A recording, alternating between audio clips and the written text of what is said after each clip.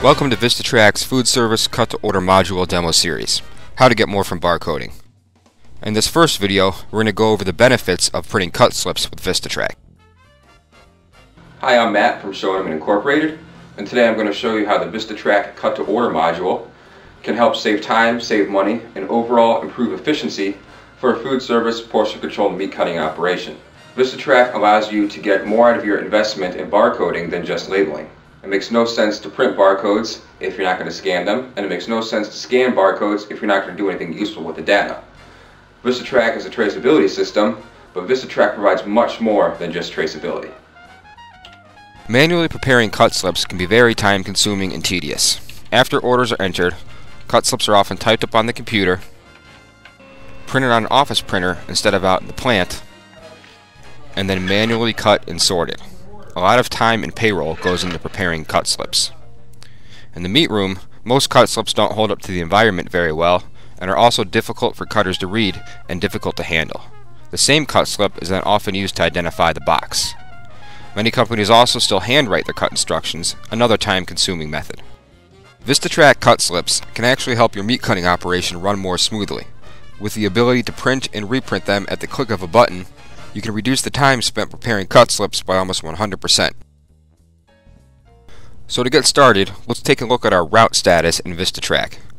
We'll talk more about these menus and screens in other parts of our food service demo, but this screen is nice because it shows how many picks and cuts are left on each route.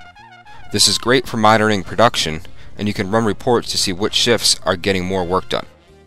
The last column shows how many orders have been verified by scanning them at staging or onto the truck.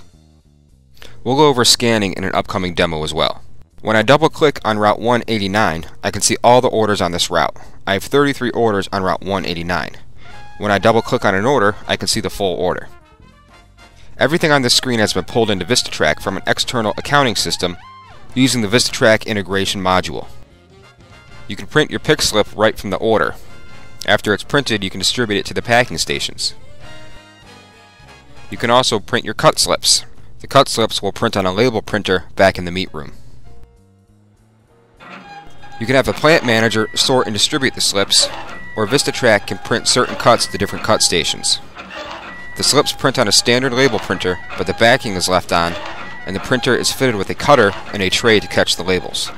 Much more efficient than handwriting or typing up your own cut slips.